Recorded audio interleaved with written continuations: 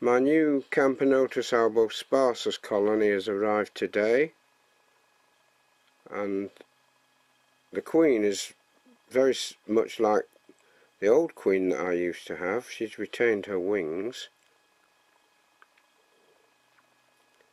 and counting the workers, there appears to be 1, 2, 3, 4, 5, 6, 7. Plus they've got some eggs and a larvae.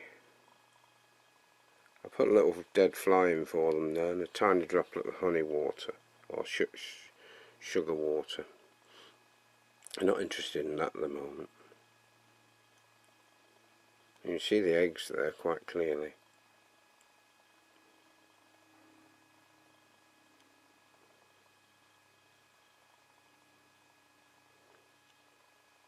And quite pretty little ants.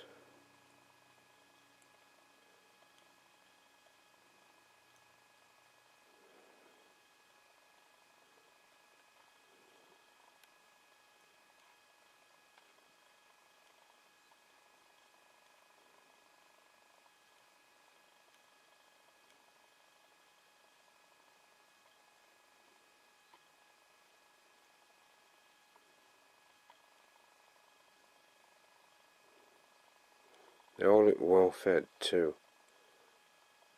Very well fed.